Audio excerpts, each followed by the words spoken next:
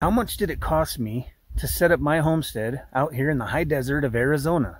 The first thing that I bought in preparation to move off grid in the high desert of Arizona was the van back there.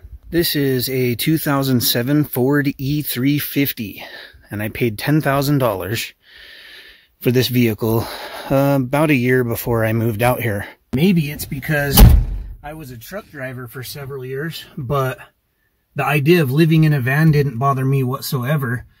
And before moving out here, I looked up the rules and whatnot, and they allowed full-time RVing. And I called the county and asked, you know, is my van an RV? Like, can I live in my van? Yeah. So I built out a simple living space in the back of the van while I was still working as a produce warehouse manager. It's a real simple build, nothing that I'm proud of to show off. But before too long, I'll probably buy a bunch of cedar and just build it out real nice back there.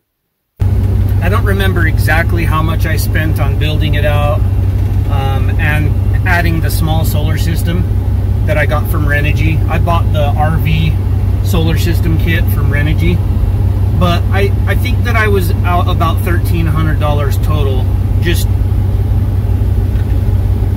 to kind of get set up in the van. Originally, I had 4 panels set up underneath this rack here, and I have this air conditioning unit.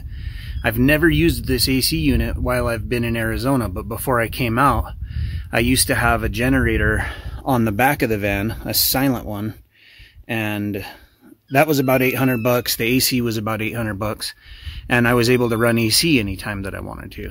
Another thing that I did, knowing that I was going to live in the van, was I upgraded. It comes standard with 16-inch rims.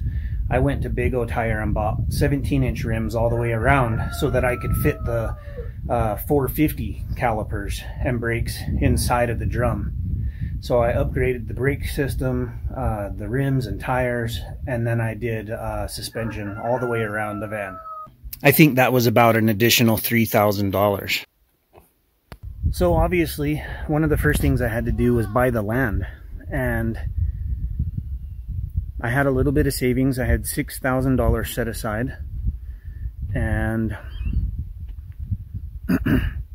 it was just after COVID had came around, so everything was starting to go up in cost. But I looked around, and my main intention, I had just been laid off and I had a little savings, and I wanted to roll the dice. And I could have bought hundreds of acres, you know, and been stuck in a payment and all those things, but I just wanted to be most confident in my success. And so I bought 2.5 acres in the high desert, and it was under $2,000. Because of COVID, lumber prices had skyrocketed, and I spent $4,000 building this shelter to store tools and eventually start my business out of. There's not a whole lot to it, just I've got a solar system in here, and the freezer so I can keep food frozen, food storage, tools, you know, the basic necessities. On this side of the shop, I set up a business. I saved a lot of money on my homestead in many ways. If you look, all of this shelving is scrap. All the shelving in here is scrap material. All the tile for the shower that I built was scrap material. Even this wood burning stove I got as scrap material. So with shelter taken care of, being my van to live in and the shop here, I only had about $2,000 left, and most of everything else is just scrap material. And I'll give you a look real quick, and then I filled in the blanks with the little bit of money I had until the day that I started my business. And when I started my business, I only had, no, actually I had no money left. I had zero money left. And I ran $100 in Facebook ads to promote my business. I built this picnic table out of scrap material. I came out here with 2 IBC totes, so that was probably part of the $1,300. All of the pallets it's standing on are scrap material. The metal ladder was scrap material, and then I built the black one out of wood, so I have an A-frame. I still never bought a nice ladder. Oh, the little shed here for wood storage, that's all scrap material. I did have to buy the panels and the batteries. So I have 8 sealed lead acid batteries that are about 200 bucks a piece, and the panels are about 100 bucks a piece. This is all scrap material for the fuel station. The 2 Frugal cultures that I'm going to grow feed on for the livestock, that's all scrap material. The cattle wire that goes around for the arch and the chicken coop, that was scrap material, and the rest was left over from the shed.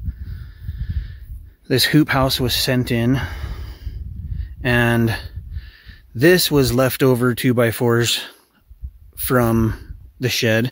The metal 2x4s are scrap material, and the PVC pipe I went and bought from Home Depot. This entire thing cost me like a couple $100. Both of the pins here are just about completely scrap material, and the agricultural shed back here for the feed and whatnot, this is all scrap except for the corrugated panels I did buy. And once I got out here, I bought this trailer to haul water and other things, and that was a couple $100. So altogether, really, just to get going was like $9 grand, and if you include the van, $19,000. And well, now I have a home, you know.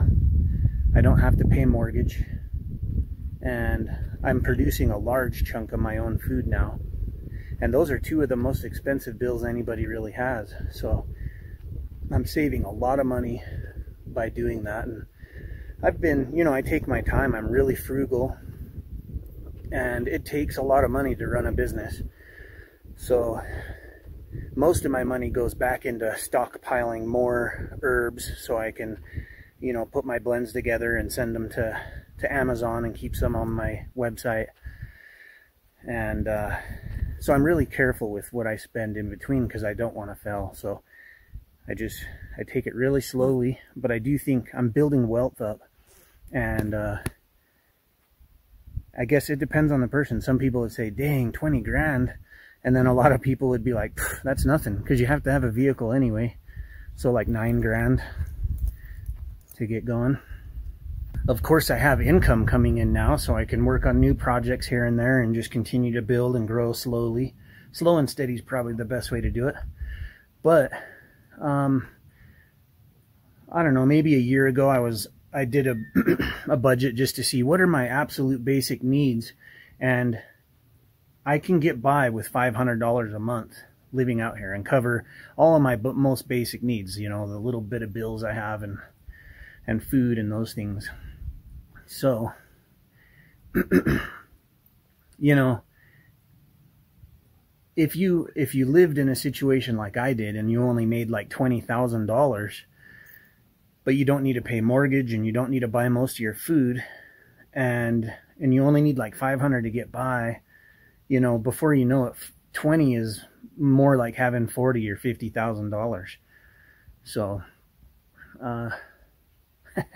there's wealth to be built, I guess, is what I'm saying, in owning your own land and trying to be sustainable and growing food and harvesting water. A lot of people have asked me how much money it costs to get started, and that's a ballpark of where we're at.